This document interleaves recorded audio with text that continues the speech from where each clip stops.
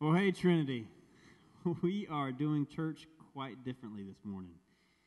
I know that we have been pretty caught up, all of us, with articles, news, all that about this crazy virus going on this past week. But we want to take a moment just to center ourselves and to focus away from all of that and to look right at God. So will you join us this morning, wherever you are, whether you're at home by yourself, whether you're gathering with your family, whether you are with maybe some of your small group members at your house. Let's enter in, let's tune our hearts to what it is that God wants to do in and through us today. So to get us all started, Shelby's going to read Psalm 121 for us. I lift my eyes to the mountains. Where does my help come from?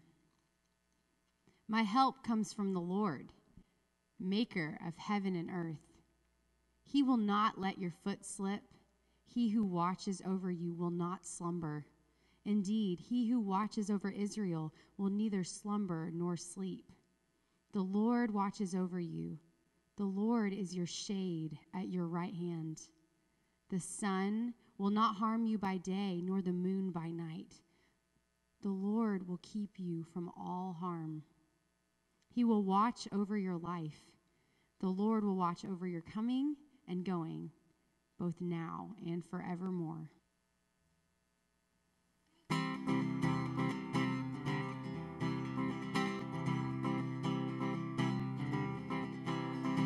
You are my vision, O King of my heart, and nothing else satisfies only you, Lord.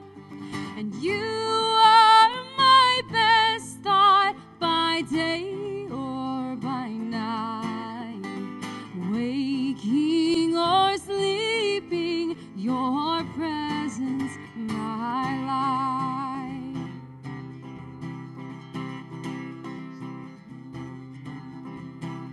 And you are my wisdom, you are my true word. And I ever with you and you with me, Lord. And you're my great Father, and I your true Son. And you dwell inside me, together we're one.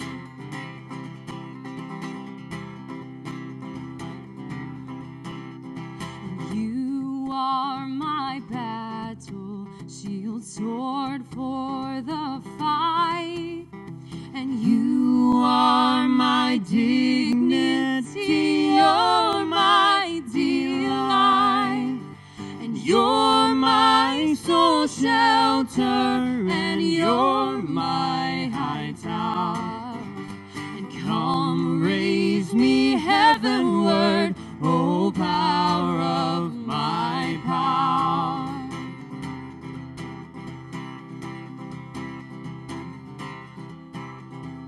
I don't want riches or man's empty praise. You're my inheritance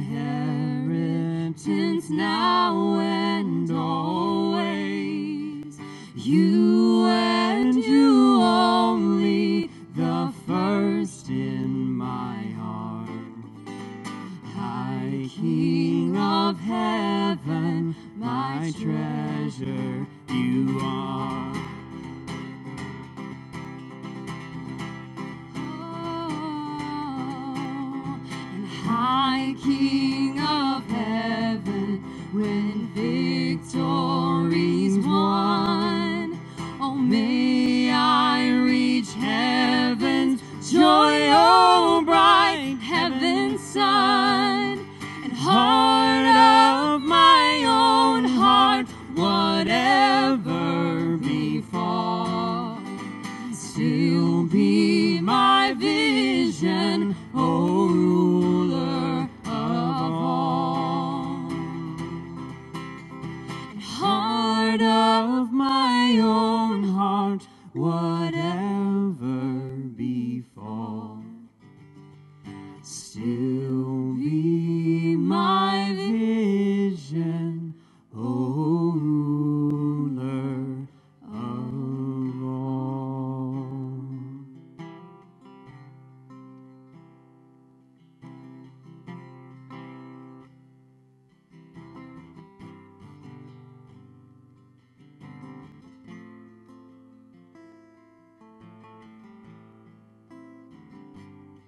God, I look to you, and I won't be overwhelmed. Give me vision to see things like you do. God, I look to you, and you're where my help comes from. Give me wisdom, and you know just what to do. Help us to see as you see, God.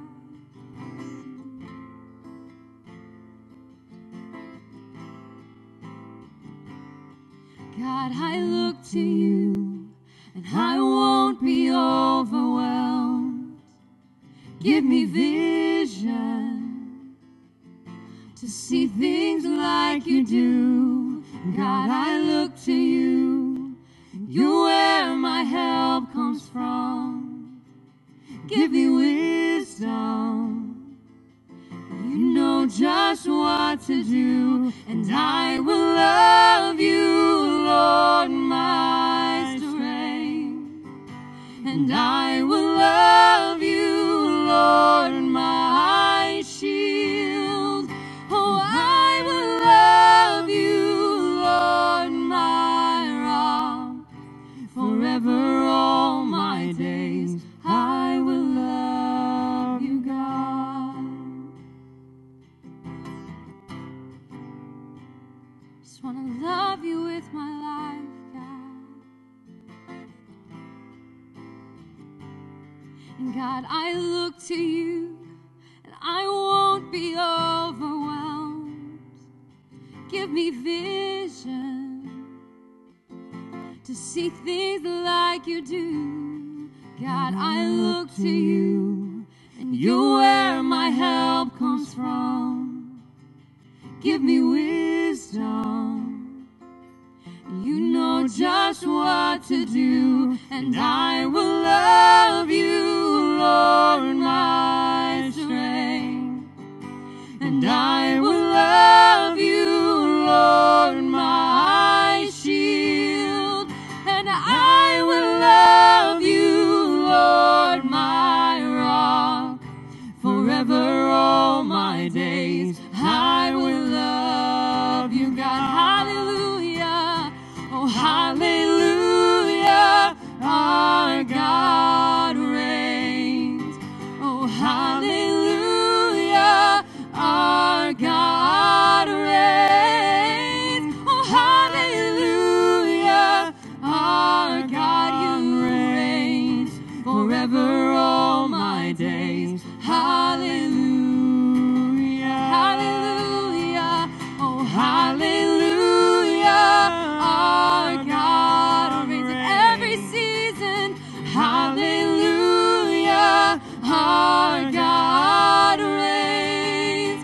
Oh hallelujah, our God, you reign forever all my days. Hallelujah.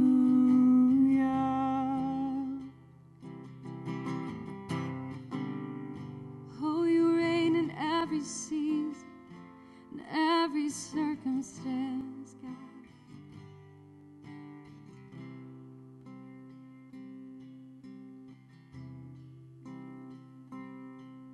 And turn your eyes upon Jesus. Look full in his wonderful face, and the things of earth will grow strangely dim in the light of his glory and grace. Sing, turn your eyes, and turn your eyes upon Jesus. Look full in his wonderful face, and the things of earth will grow strangely dim in the light of his glory and grace. our prayer, Jesus. That is our prayer, Lord, that in the temptation to look to the left or to the right or to be overwhelmed or shaken, God, that you would quiet our hearts to look to you and know that none of this is a surprise to you, and none of this is going without you noticing every single person and every family and every situation that feels panicky or out of control. Lord, you are in control. And we can trust you. You are faithful, and you cannot fail. And so, Lord, we do look to you. We trust you. Help us when we start to feel shaken. Help us when we start to feel disturbed or discouraged. Would you just quicken our hearts to just set down our phones or set down whatever we're focused on and just say, I trust you, Jesus. I look to you. You are in control. Thank you, Lord, for loving us. Thank you for giving us the courage to trust you during this time. We love you and we thank you. In Jesus' name, amen. All right, so one of the things we're going to do together is a church. Unfortunately, we can't gather, but as a scattered church across our various homes, as we know that churches and Christians and followers of Jesus across the world today are interceding on behalf of what's going on with this coronavirus. And so we want to pray together, wherever you are, in whatever ways, and to lead us in prayer for not only our church community, but our local communities and all the leaders and the officials as well. I'd like to invite up Pastor Matt, Pastor David, to be able to lead us in that. Matt, why don't you lead us in a prayer, and David, you follow after him. And at home, gather however you want, pray however you want, come in agreement with these guys and all of us as we pray together.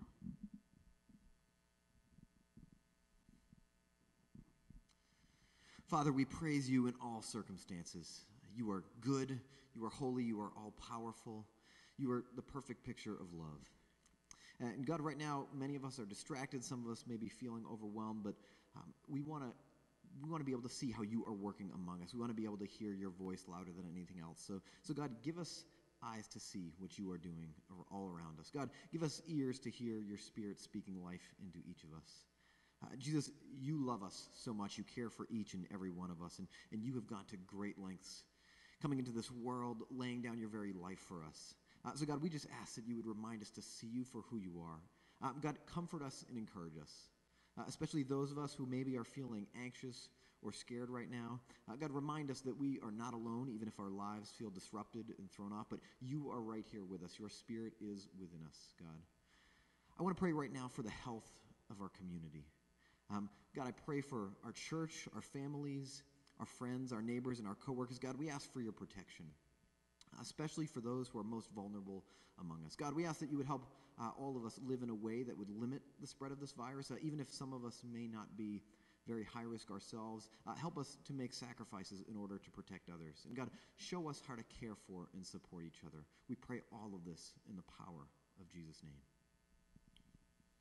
Father, we want to lift up and remember all of the medical personnel, healthcare workers, nurses, doctors, physicians, not only in our own community but around the world, as they are truly on the front lines of servicing and caring for and ministering to those who have fallen ill. Father, we pray that in your power and in your providence, you give them just a supernatural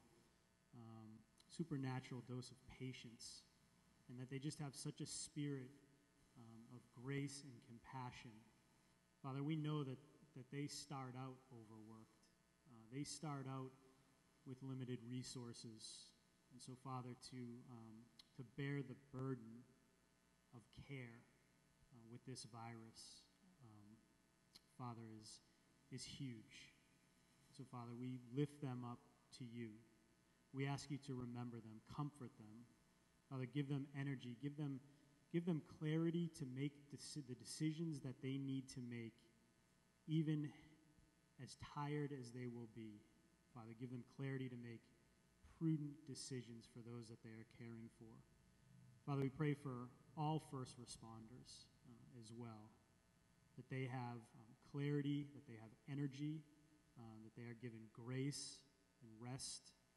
Father, we pray for leaders everywhere that are making decisions that have tremendous impacts on communities and on quite literally hundreds of millions of people.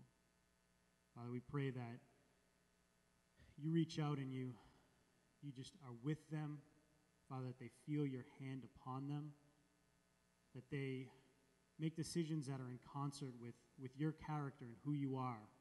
That you are not a God of panic, a God of chaos.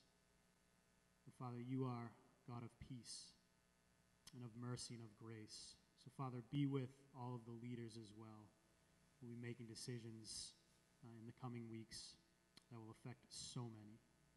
Father, all of these prayers and the prayers of those brothers and sisters at home and around the world, Father, we lift them up before your throne. And we can do that with humble confidence because of what Jesus has done for us. And it's in his mighty name that we pray. Amen. And we have certainly been inundated this week with what seems like a never-ending cycle of bad news, but we do have much to be thankful for and to praise God for, even in the midst of what feels like such uncertainty. And to highlight one specific area of that in the life of Trinity, I'd like to invite up Hannah Gansenberg.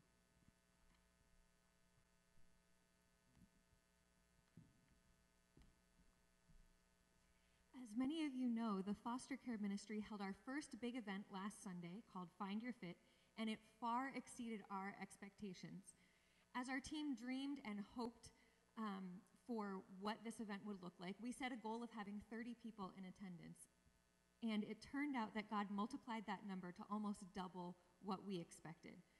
What an awesome reminder to us that He is so good and He does immeasurably more than we could ask or imagine.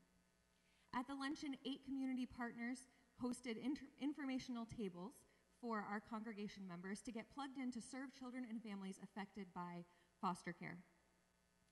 The opportunities range from helping to host events at Trinity, which train foster parents and others who work with children affected by foster care, to packing and delivering clothes boxes with the foster box, to becoming a trained child advocate in the court system, to becoming a temporary or long-term foster family, to offering niche services to blessed foster families like providing meals, landscaping, or homework help. We were so encouraged by the enthusiasm of those visiting the tables, and our community partners all commented on the passion and the warmth of each person they met. Thank you for stepping out to love children from hard places. In addition, on March 1st, we took a special offering to support our local DCF office and those who work so hard to love these kids and their families. Again, we were amazed to surpass our goal of $1,000 and received in total $1,788, which will be able to bless this important work. Thank you for your generosity and care for this mission. We're excited and thankful for your partnership in the work that God is doing to bring hope and healing in what otherwise might be a dark place. Now I'll pass it back to Matt to give some announcements. So we know that a lot of our typical events are up in the air right now and that we're going to be worshiping and connecting with each other a little bit differently for the time being. But if you want to stay along with us for all of that, we would love to have you. So you can go on Facebook or Instagram and search us at TrinityNR. So that's at TrinityNR if you want to follow us on Facebook or Instagram. You can also download our app if you go to the App Store and look up TrinityNR. And lastly, you can go to our website, which is trinitynr.org. And if you scroll partway down the main page there, you'll see a spot right there where you can subscribe to our emails. And if you want to put your name in there, you can make sure you'll be along for all the updates because we would love to stay connected with all of you. And with that, I'm going to pass it back to Pastor Kirk. Thanks. Thank you, Matt. You know, I am so proud of our foster care ministry team. I mean, just to see 70 people from our church showed up. Just bravo. And if there were people in this room right now, we'd be clapping. But that's part of the, so I hope you're clapping at home for that, because that is worth celebrating, and our God is good. But that's just the beginning. I strongly believe that's just the beginning of what he's going to do. And I want to let you know, too, that you guys, even though we are not gathering in person, we can still be giving.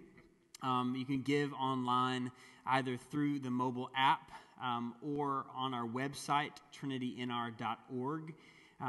You can also, if you're not comfortable with either of those, you can give through mail for the time being. But in addition to talking about all of that, I do want to remind everybody, if you are in financial need because of all that's going on right now, whether it is that you're having difficulty holding on to work, finding work, or whether you're having serious repercussions just in your own lifestyle, you need food, something like that, we have people ready and willing to come and assist you. We have a diaconate fund that you guys give to once a month that is ready to be divvied out to those in real need right now. We are currently developing plans as a church for how to mobilize overall in order to help and assist those among us who are in need. But for now, I really want you to know that we want to help, and we want to come alongside of you. Please reach out. You can simply email us at info@trinitynr.org or call the church number at 978-664-2416. That's our church office. If no one's there, you can just leave a voicemail. But reach out to us anyway. You can message us on Facebook or Instagram, whatever it is. But we want to be accessible to you.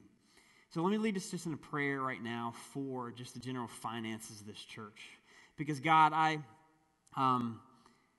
in talking to so many people, I've felt the burden that this whole season has led so many people to. If they're hourly waged and depending on events or depending on their companies being open, or maybe they're working from home and not getting their normal paycheck. I don't know what it is, but God, one thing we know about you is that you see, you know, you provide. That is your promise. And I pray, Father, that we will take a deep breath in the midst of all of this and trust you with each of our financial future in a way that does not make us turn inward, but it causes us to look outward to see how can we give away love? How can we demonstrate your kindness in the midst of even our own difficulty? But God, in the meantime, show us as a church how we can gather, we can rally, we can unite around a common purpose of helping to meet one another's need during this difficult time.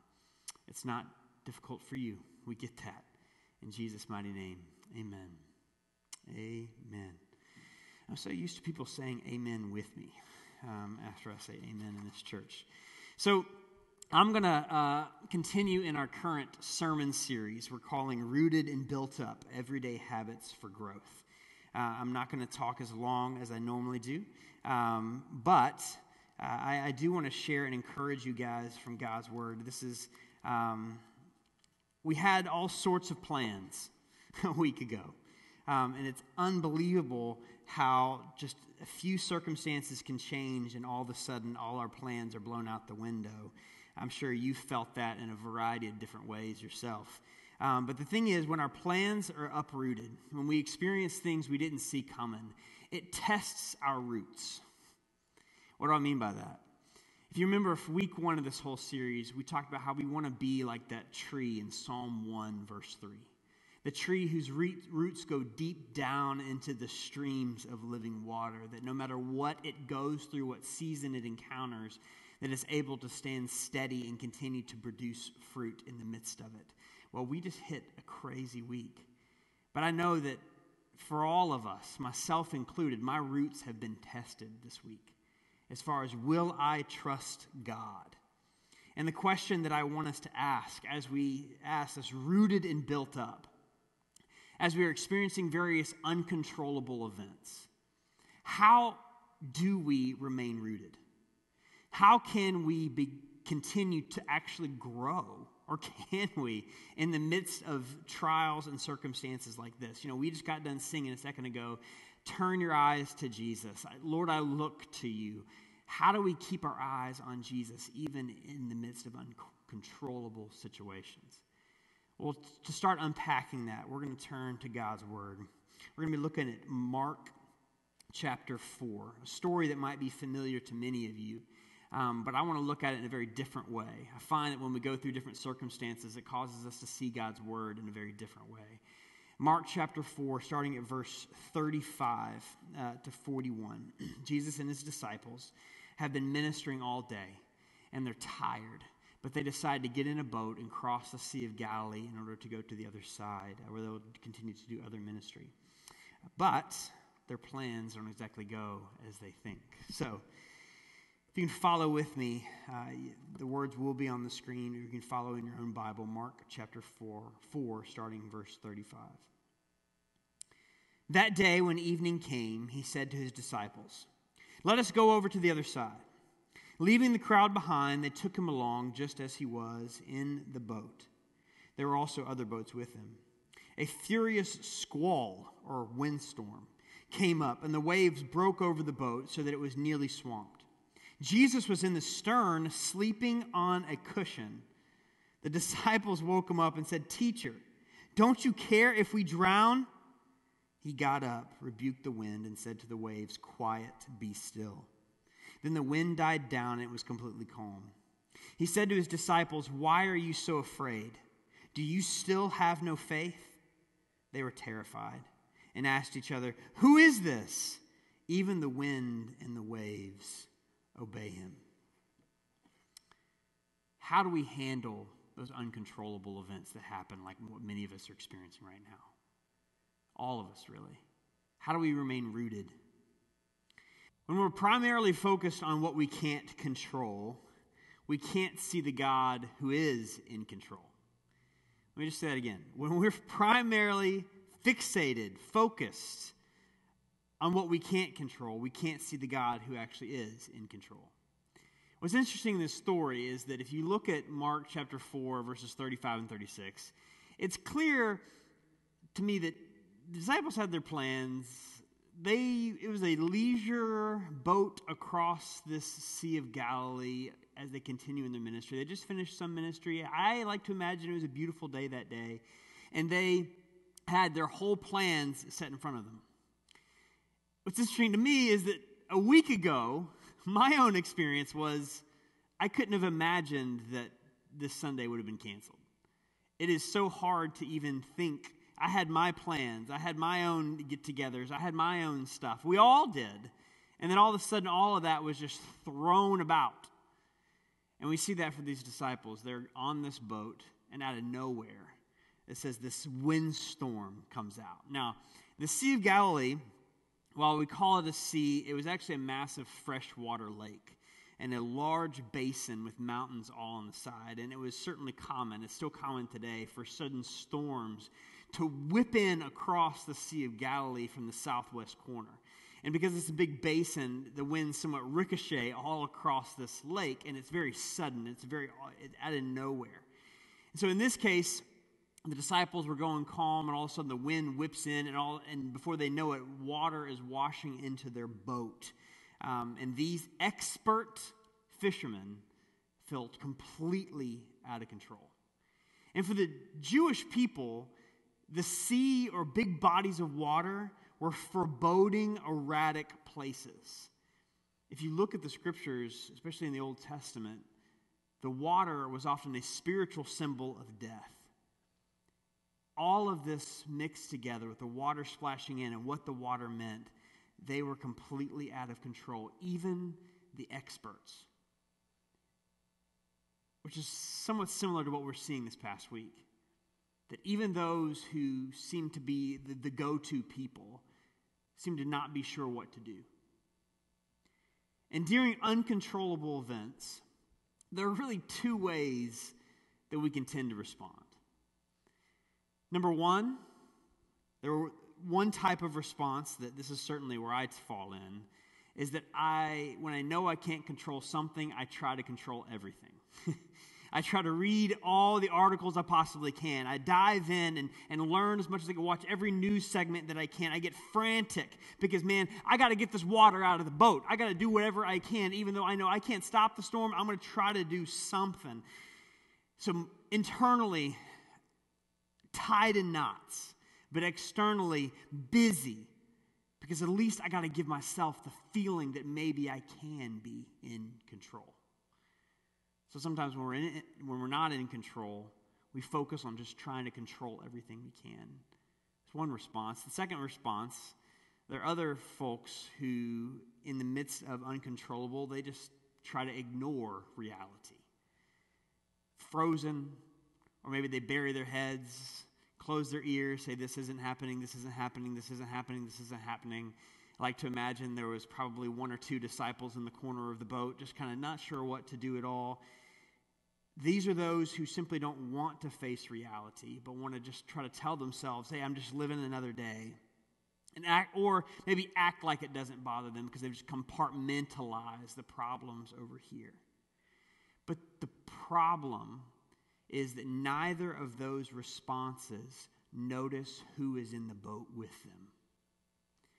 Neither of those responses stop to actually see who is in the boat. One, their vision is captured by the storm. All they can see is the storm.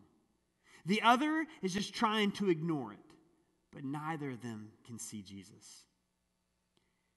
But when we're primarily focused on the storm, we can't control.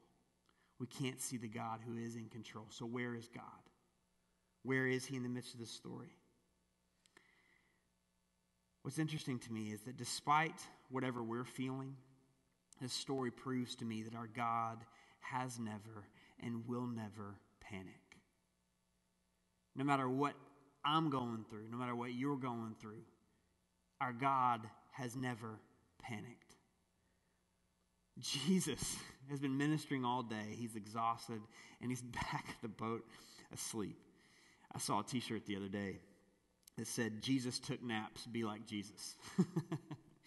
I want it. But point is, Jesus is calm and completely at peace. But then in verse 38, like a bucket of cold water, these expert fishermen rudely pour all their anxiety on Jesus' head and wake him up. And immediately they're convinced that they are doomed. They say, teacher, do you not care that we are perishing? Don't you care if we drown? And again, when the storm or when a virus or whatever it is takes up all of our attention, it's hard to see hope. And in times like this, we can't help but to wonder, does God care? Is he even noticing what's going on? We've all been there when challenges and problems around us are spilling over into our lives and we have no clue what to do about it. We'd like to think that we're more in control than we actually are, but once we finally realize that we don't really have a grip on the situation, we can't help but to say alongside David in Psalm 13, how long, O Lord, will you forget me forever? How long will you hide your face? And this is that lament that you see all throughout the Psalms, where we say, God, this is not how it's supposed to be. Do something. I can't keep doing it like this. But even though the disciples rudely woke Jesus up and wake him up with all their mess, at least they turned to Jesus from the storm. Our prayers may not be pretty in the middle of something like this. We may be in a state of panic attack even. But at least let's turn and see Jesus. And what I love about Jesus in this passage is that when they wake him up, he doesn't get angry because they disturbed his sleep. Nor does he absorb their anxiety that they're spilling all onto him. But what matters most is that we turn to Jesus, not how perfect we are when we do so.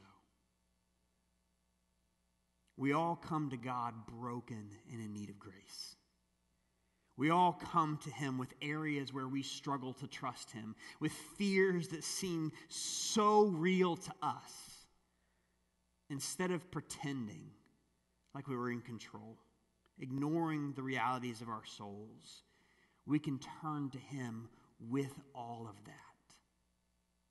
Because the amazing thing is, in the truth of the gospel that we all know and believe and trust, and if you don't, I want to share that with you right now, is that we have a God who, despite the mess in our own hearts and souls, despite our own sin and the ways that we have turned against him, he has already done for us what was necessary for us to come into relationship with him. We don't have to clean ourselves up before we come. He just says, turn to me, believe, trust. And then after Jesus wakes up, he wipes the crust out of the corners of his eyes, because I just think he was sleeping deep. And it says he says to the winds and the waves, peace, be still. Now, in the original Greek language, that original Greek word was a word that a lot of Greek mamas would have used to hush their rambunctious Greek kids. Because basically that original word is hush, quiet, sit down. You know, as my mama used to say, be quiet, please, right? Like that is in essence what Jesus is saying. It's just simmer.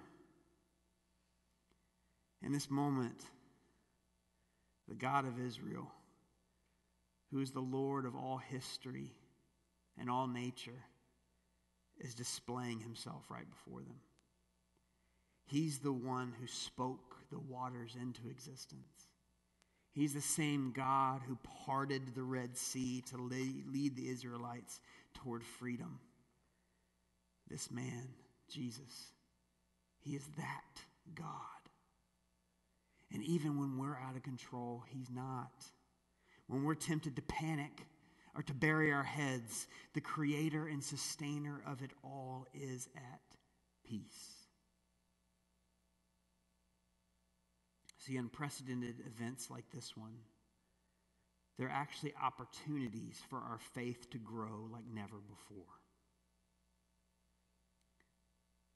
We'll call this episode here in Mark 4 just another one of those growth opportunities for Jesus' disciples. When he says, after this whole scene in verse 40, he says, why are you so afraid? Have you still no faith? Jesus isn't asking that because he's surprised by their lack of faith. He already knew what was going on inside of them. Jesus is not surprised by our fear, but he's moving us all toward a deeper faith. This pandemic and all of its effects is not good, but a promise that God gives us is that he works out all things for the good of those who love him and trust him. These are the moments that test our roots and give us an opportunity to turn to him.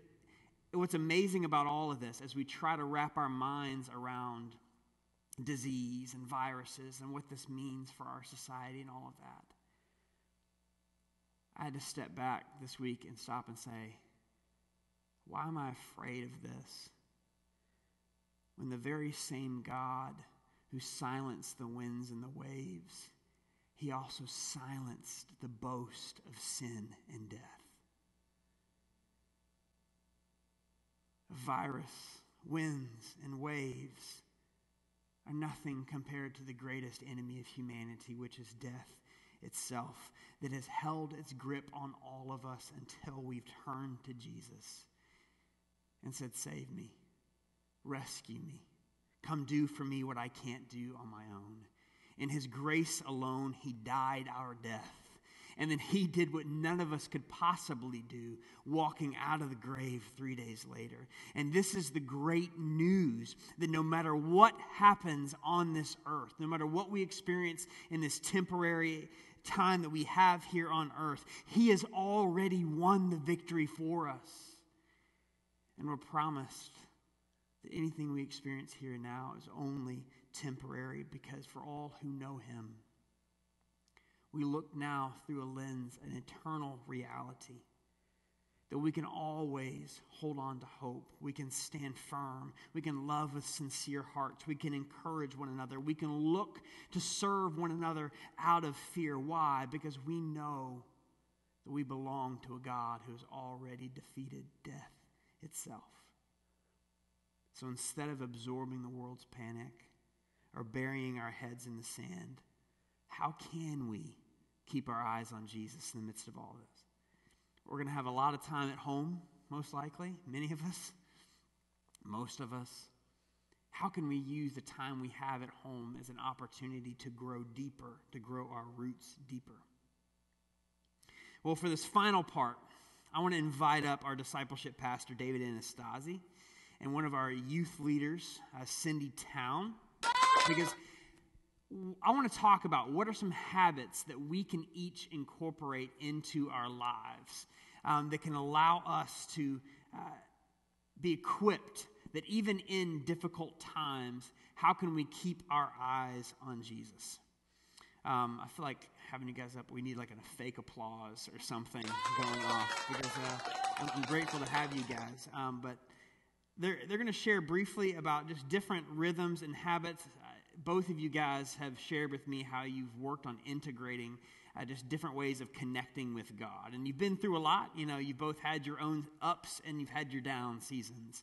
And yet you have found a way to grow your roots deeper in the midst of that. Would you be willing to share one or two just habits that you've incorporated into your day-to-day, behind the scenes perhaps, that have allowed you to grow deeper?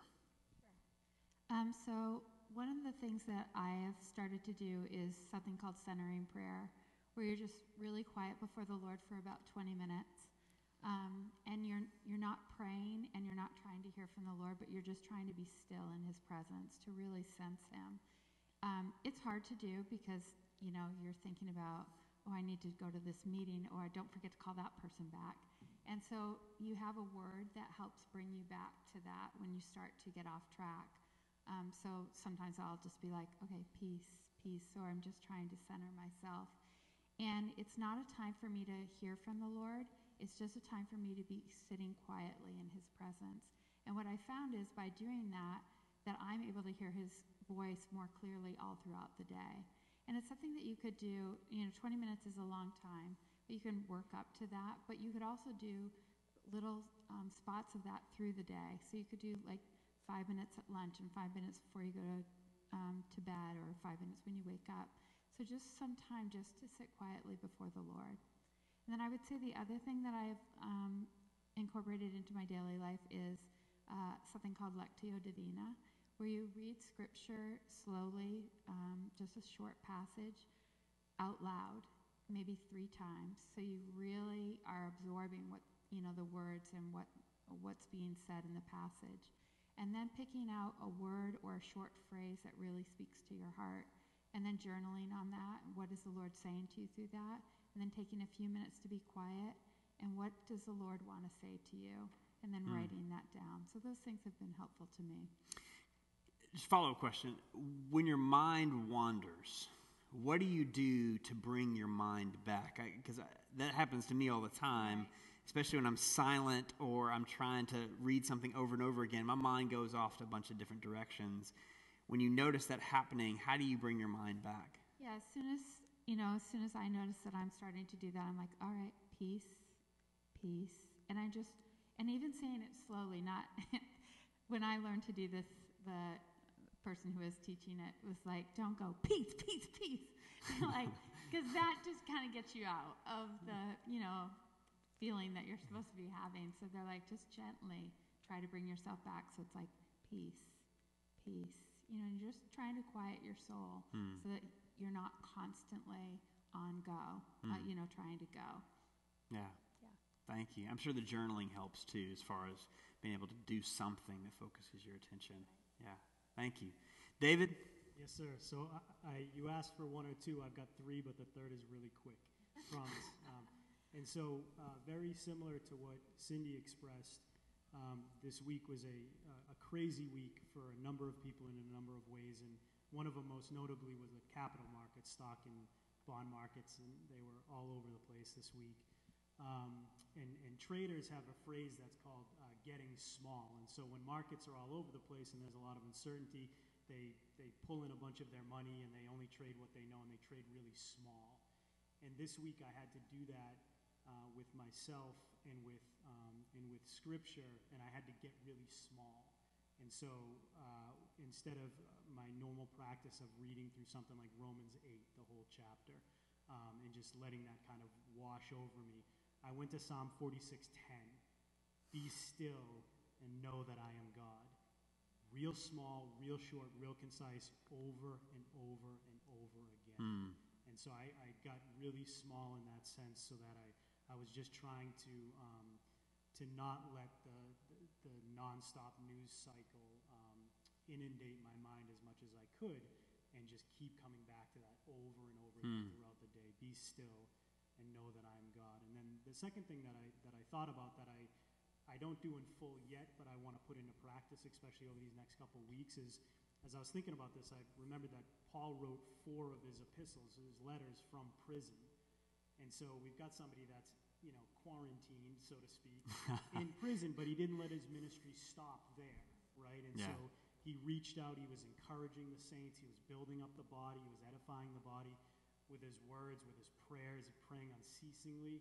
And so these next couple of weeks, what I have somewhat of a habit of writing down small group leaders praying for you by name and others. I want to write that down, and I don't just want the prayer to sort of end in my mind, but I want to be reaching out to them via email or text message, just encouraging.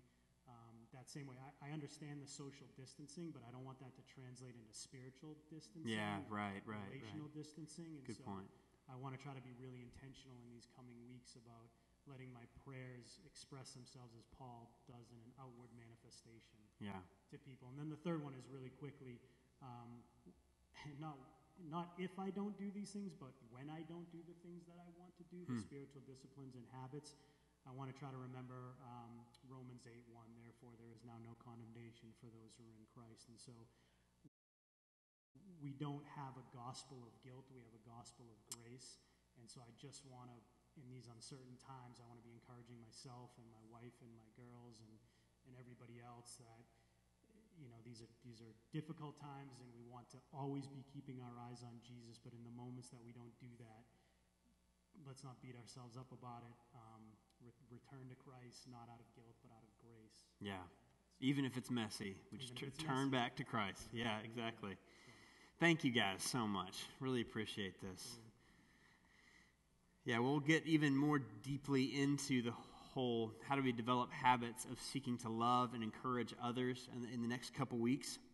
But man, that was right on. And very similar to the two of them, one of the things that I've been doing consistently over the past weeks, months, is trying to get up before my kids do and limit the amount of attention I give to my phone in the very beginning of the day. Oftentimes, whatever I look at first, for me personally, tends to frame how I view much of my day from there. And so if I look at the panicked headlines, I tend to absorb some of that. Unless I've stopped, I paused, and I said, all right, I'll go and I'll read one psalm, or maybe I'm reading through Isaiah right now, read a chapter of Isaiah, and then just sit and think on that. Underline something. Maybe after that, some mornings I'm really focused, some mornings I'm really not. And the mornings that I'm not, often there's something that's burdening me that I haven't really laid down before God yet. And so at that point, I'll bring out my journal and I'll start to write out, God, what is it that's so heavy on my heart? And as I start to work through some of that, because writing helps me focus, that allows me to start to find Him in the midst of that. Some mornings start off with, how long, O Lord? I don't know where you are. But one thing that I try to always do at the very end of my time with God is at least to thank Him for who He is. To remind myself that no matter what's going on in life, He's still good. He's still holy and worthy. He's still kind. He's still my life. And He's the one who gives true life. So what about you and your family? What are some ways that you personally can think of a habit or two that you can put into place during these awkward next couple weeks when we're at home? What is something maybe your small group can do and hold each other accountable to do together? Or what is something your family could do? Well, I want to invite up one more person to talk about an idea we as a church have for a way that your family, just something fun for your family to do together in these next couple weeks or so. So Hannah, come on back up. Hannah Gansenberg, everybody. You need that. And I need that. And so share with us briefly, you have this awesome idea for something families can do together this week. Can you give me like a basic intro framework to what this idea is? So we're calling it Trinity Family Bingo, but it's kind of a cross between bingo and tic-tac-toe, so call it what you will. So we want to help families keep their eyes on Jesus. Yes.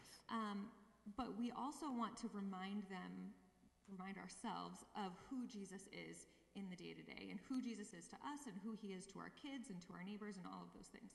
So the way that it works is that you'll get a blank bingo board. You can go to our social media accounts. You can check out our email blast for the link. You'll have a blank board, and then you'll have a filled-in one, and you can cut out each little block and paste it in the order that you want on your board that you think will give you the best chance to win. And then each day on our social media will pop up, here is what the activity of the day is. So it might be something like, it might say, looking for God in the everyday moments means seeing his joy and making the people you love laugh. Share your favorite jokes today. Better yet, post a video of your kiddo telling his or her own joke. Oh. So we'll encourage people to post it in the comments, and then everybody in the community will get to hear each other's versions of how they're engaging with God, how they're engaging with their family, how they're keeping Jesus at the forefront. You want them to post on the Trinity Facebook page, and or at least hashtag Trinity on the Instagram or something? Yeah, so respond right on the post in the comments. So whether it's on Facebook, whether it's on Instagram, you'll see us pop up, here's the activity of the day. In the comments, post what you're doing. And then we'll have a whole thread of how people are engaging. So this is a way we can interact with each other, and families can interact with each other, right, even though we might be stuck at home. Yeah, so the idea is that we want to build community, and we want to help people to feel engaged and connected while we're isolated, stuck at home. Another exciting part of this is that we don't want to limit it just to people who consider themselves in the Trinity In crowd here. We want you to invite your friends and your people from school, people in your neighborhoods, whoever you know, to join us in this game. And the reason that people might like to do this is that whoever wins bingo gets mailed a special surprise gift. So there's a little incentive to be part of something. So it's fun to be part and see what everybody else is doing, but it's extra fun to win and get a surprise gift. Yeah, grow close to God, but you could win, right? You could win. Yeah, right, okay. You could win. That is awesome. Now, so how can, if we want to learn more about what this is exactly, how can people find out the details or get a copy of this bingo board? Yeah, so go right to our Trinity social media. So whether it's Instagram or Facebook, we'll have the instructions, we'll have the links, and you can download the template and print it out. If you don't have a printer, you can make your own little 9-box grid and do shorthand of what they are. And then you can just post pictures right on to tell us you're involved.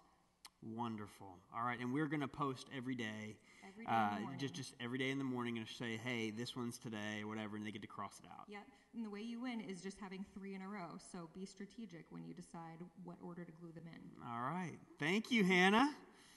That was awesome. I can't wait to see some of those pictures. And yet another reason to get connected with Trinity on social media. So just to finish up here today, I found out this week there's been a lot of research on early Christian art in the very beginning of the church. And it was fairly common for the early church to depict the big C capital church as a boat in the midst of a perilous storm.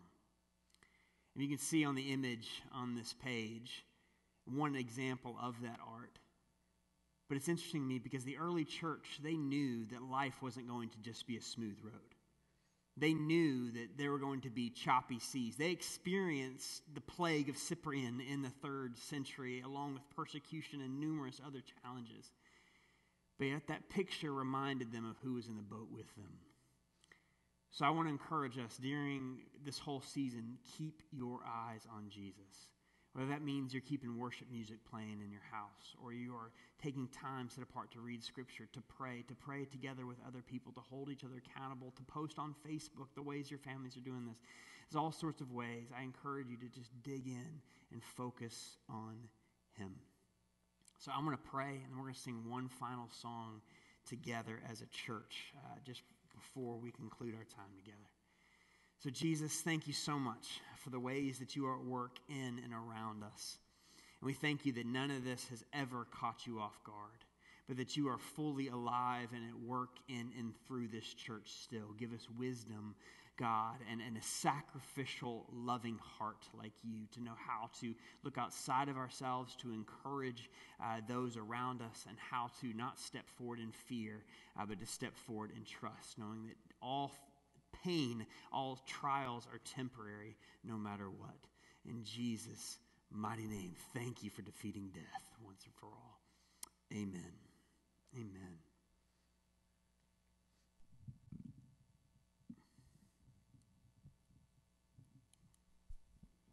I learned a lot.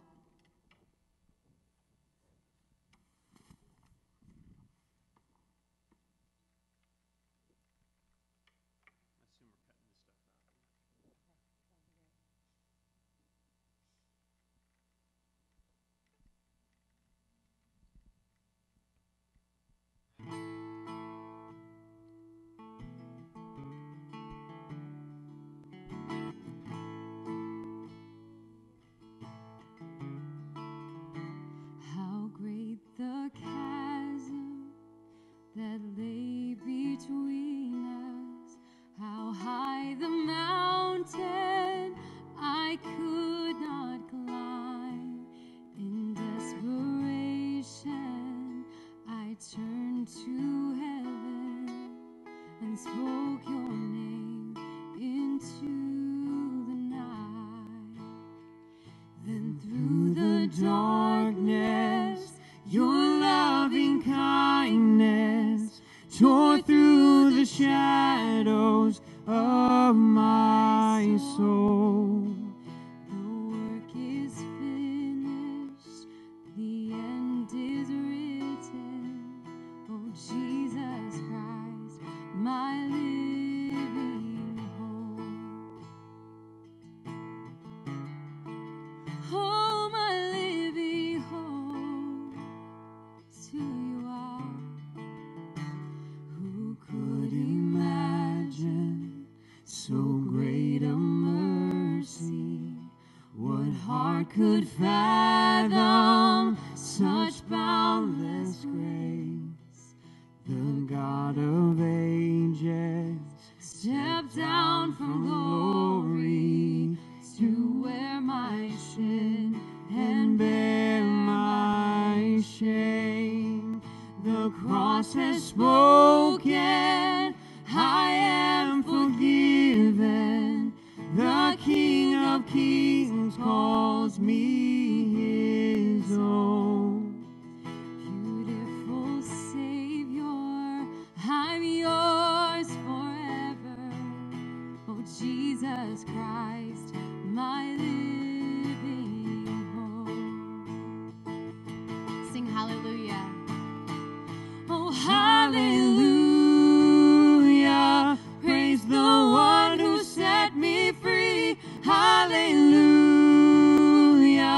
Death has lost its grip on me. You have broken every chain. There's salvation in your name, Jesus Christ, my living hope. Hallelujah. Hallelujah. Praise the one who set me free. Hallelujah. Death has lost its grip on me. You have broken every chain. And there's salvation in your name, Jesus Christ, my living hope. Then came the morning that sealed the promise. Your buried body began to breathe. Out of the silence, the roaring lion declared the grave has no claim on me. Declared the grave has has no claim on me. 'Cause Jesus, yours is the victory. And we sing to you, hallelujah, Hallelujah. Praise the one who set me free. Hallelujah. Death has lost its grip on me. You have broken every chain. There's salvation in your name, Jesus Christ, my living hope. oh Jesus Christ, My living hope. oh God, you are My living hope. May we move forward as those who know that our God is enthroned above the flood and the virus, and that the earth is his, so that we may live with sincere love, unafraid, moving forward because we know who's in the boat with us. In Jesus' name, amen. Have a blessed week. Let us know in any ways we can serve you and reach out to you. We love you guys.